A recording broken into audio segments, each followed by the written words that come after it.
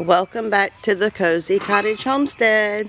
I showed y'all a video on the last video that we were working on something, and we are definitely working on something.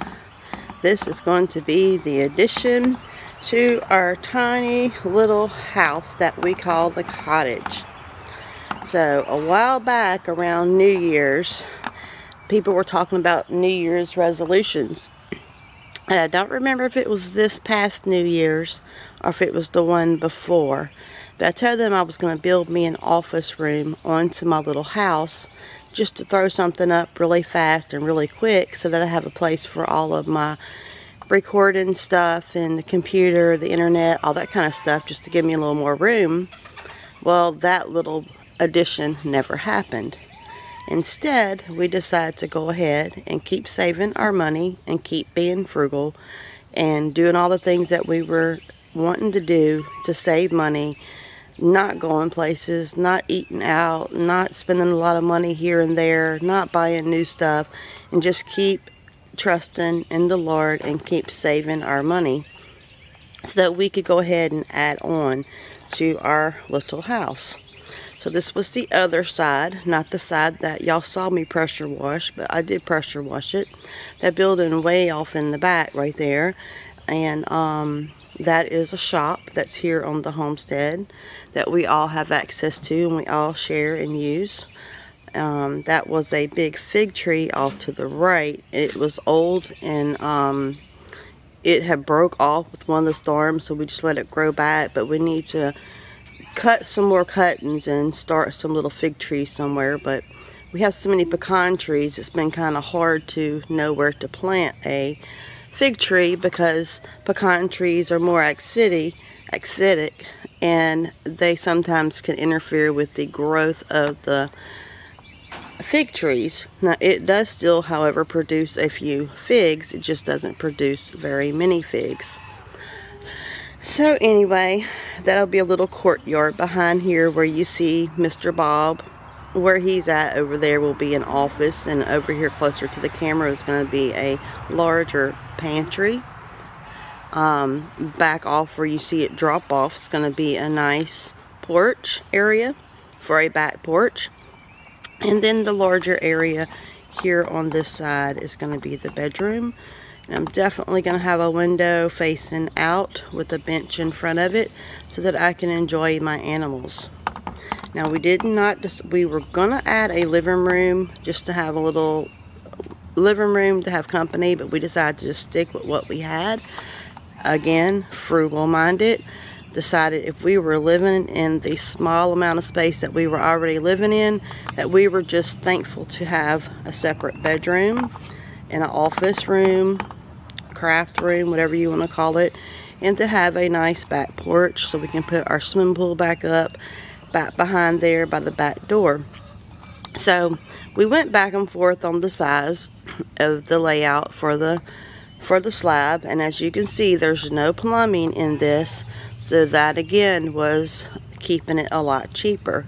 Now the little cottage that we're in has a bathroom with a shower and a sink, but no bathtub. Well, we figured out how to do that too and tie it all into the plumbing without having to pay someone else to run plumbing or having to need more space for a bathroom. And we decided that that would work just like it did.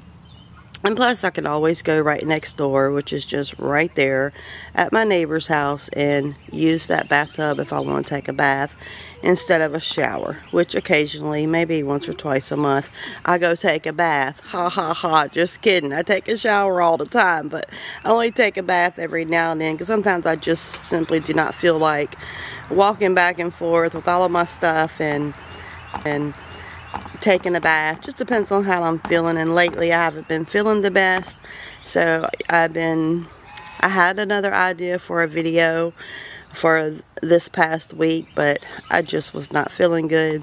I've even had to cancel a couple of doctor's appointments because of the type of medication that I am taking to help my liver. When I wake up, it makes me feel really sick, so I guess that's actually not a bad thing, because I did confirm with my doctor, because I was so sick that I couldn't even go to an appointment that was like an hour and 15 minutes away because I was extremely nauseated. But he said that was actually a good thing because my liver was doing what it's supposed to be doing. It's finally starting to get rid of some stuff in my body and starting to try to work better. So anyway, this is just one of the projects that I want to show y'all.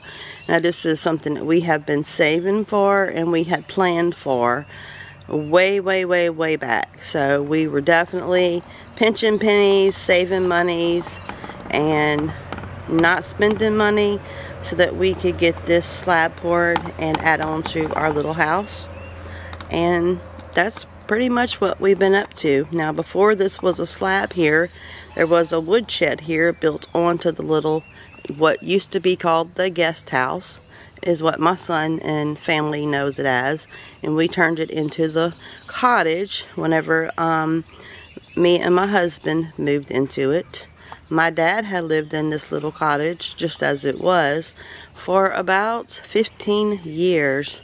So as you know, he passed in 2020, actually March 20th 2020.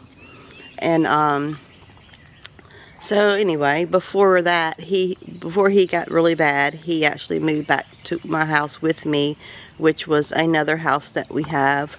And I had moved away for a little while and got remarried and moved back to the property here because it was still mine and my ex-husband's. I know people just are like, oh my God, did she just say that? Yes, me and my ex-husband are like best friends. We never had no children together. So maybe that's why it worked out so well. I don't know.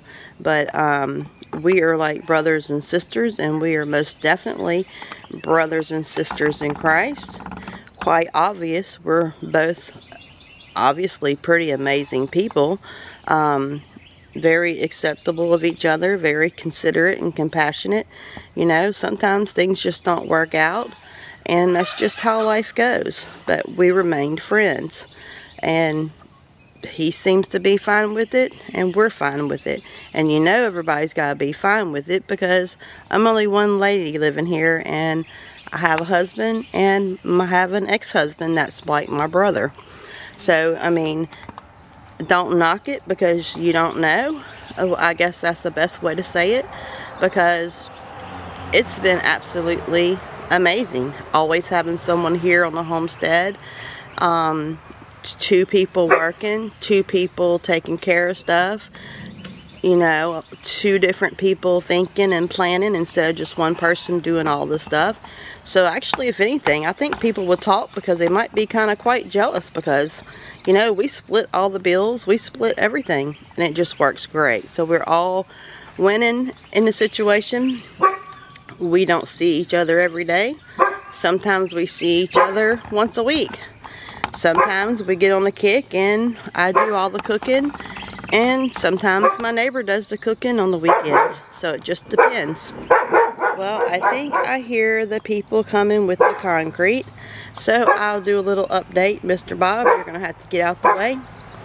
And I will bring y'all back and show y'all what the finished product looks like here in a few minutes. Because it's about 6:30, probably close to 7. And they said they were going to be here at around 7. And they said the first concrete truck was going to be rolling in shortly after 7 or around 7.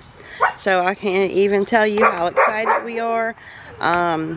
We've been waiting for this for about 3 years. So it's just amazing. So for those of you that think dreams don't come true, or you listen to people like to badmouth you and say, oh, well, that'll probably never happen. And, you know, I've had a few say, yeah, she'll probably just live in the little house for the rest of her life. Well, it's kind of sad because those are the people that don't know you. People that knows me knows you can bank on it. If I tell you I'm going to do something, I'm going to do it. So they just don't know you. So just You have to learn to ignore people, because some people just like to try to steal your thunder. Don't let nobody steal your thunder. Keep trusting in the Lord. Keep shining your light bright. Keep trusting and keep believing and keep being yourself.